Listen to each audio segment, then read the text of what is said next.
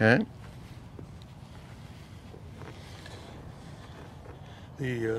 It's interesting because I always initiated the swing with a right kick. Mm-hmm. Okay, well we're trying to take that out and go like this.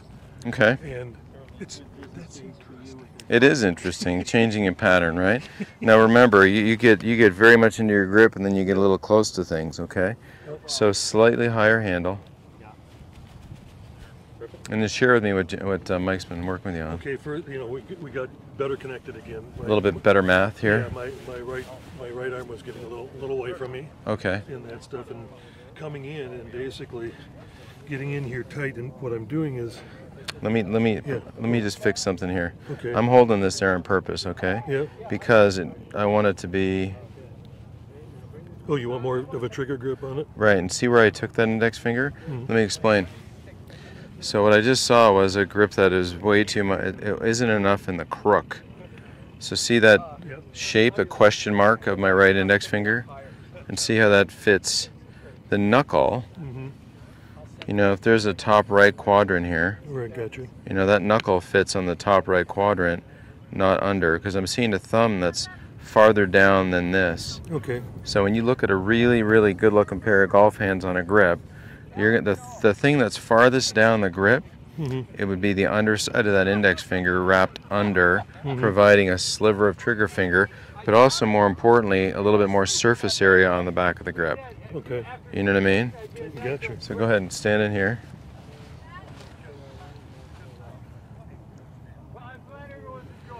Don't make fun, I'm going to do it to you next. Good, now show me. Okay, that a boy. That's what I'm looking for, okay?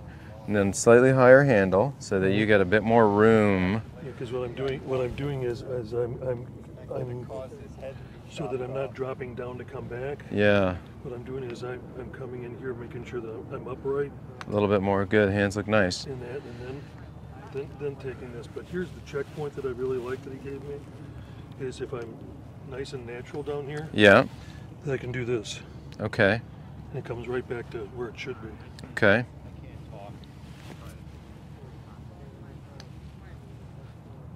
The other thing is rolling this in. Go ahead and hit one. Okay.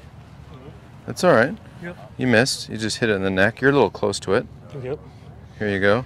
Hit another shot. Let's go. A few in a row.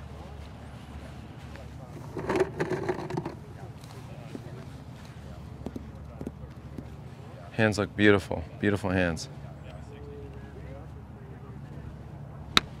Okay. So. That was fast. It's okay. So here's what I'm seeing. Mm-hmm. I'm loving, and just be mindful when I talk, I need the camera to see me, right? Or you're not going to get the quality. So stand right here. Here's what I'm seeing is a lot of acceleration from this strong right forearm and hand of yours. You see what I mean? A lot of acceleration from there. So this shot, now I'll be right back.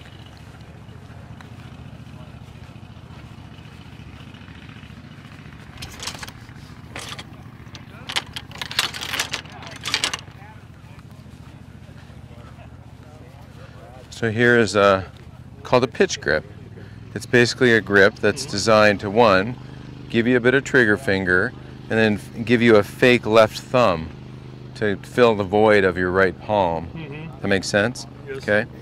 So I'm seeing a lot of acceleration from here, and I know that if we fix your pitching, oh my gosh, you're going to be phenomenal. Okay.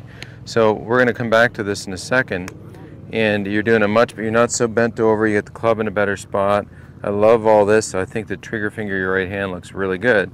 Now this shot, this little pitch shot, and I'd say this is a little on the too far side to pitch it into that den caddy from here, but, being that I've done this a few times, let's see how I do.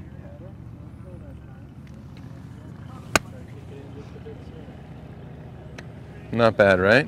9.5. 9.5? Okay, the Russian judge, if you get a 9.5 and then you're not Russian, you're doing good. Exactly. But see, what you can't see with the human eye is how the inside influences the outside.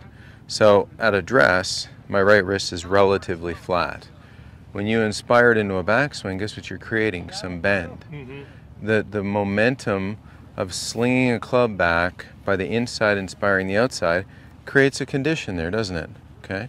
Well, that bent condition is transported to and through impact. Now, don't think this right wrist isn't flattening. It is, but it's a sequence of events how the inside kind of leads the outside, and the ball is collected before this right wrist flattens. Does that make sense? Oh, very much. Okay, so we've got, this is perfect for you because it's a cut down pitching wedge, basically for where the right hand goes. Okay. See what I mean? And it's a tour striker head, so you're going to learn how to take this flangy. I've got both of those. Cool, well, Use them a bunch. thank you. So you're going to take this rounded piece and go ahead and feel what it's like to let that right wrist bend back and drag and overtake. So see when I'm in this position right here? Watch my right wrist in the finish. I'll hit a short little shot. So what am I looking at right here? I'm looking at the back of my hand, not my palm. See the difference? So hitting this little right hand only shot, and let me do it a little toward the camera so you can see what I'm doing here. So as I collect this ball, now when I'm done here, where am I looking? I'm looking kind of over a bent, rotated right forearm that, guess what? I'm not trying to make a ball go straight. Straight was an element of the collision, wasn't it? So come on over here.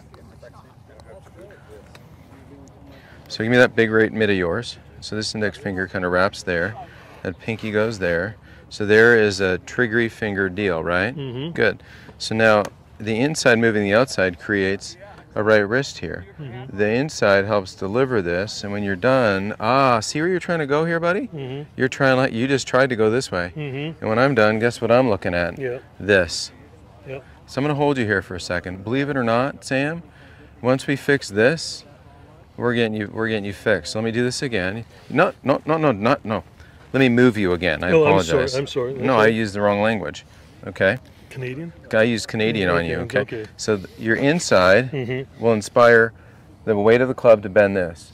As we work through impact, you know, so I keep seeing you try to artificially flatten, and that's problematic, okay? Here's the weight of this thing, collects the ball, doink, and when you're done, you're looking down there and you're aware that you can see the back of what? Your right hand. Okay, so good.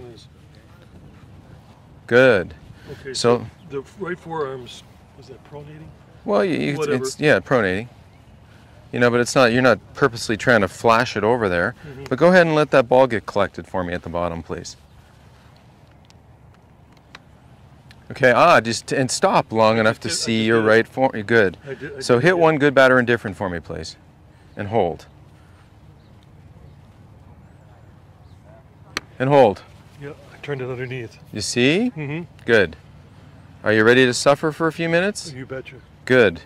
Because let's learn how to let the inside move the outside. There's that bent wrist on the way to flattening, but also here's how we fluidly decelerate into a condition where hitting these little one-handed pitch shots, I'm looking over at my forearm over a bent trail wrist, okay? Good. Let's see you do it. Or not. And then when you don't, fix it. And that's what I'm looking for. The ability, right? It's got to come up and I got to. Yes. Excellent. Go ahead.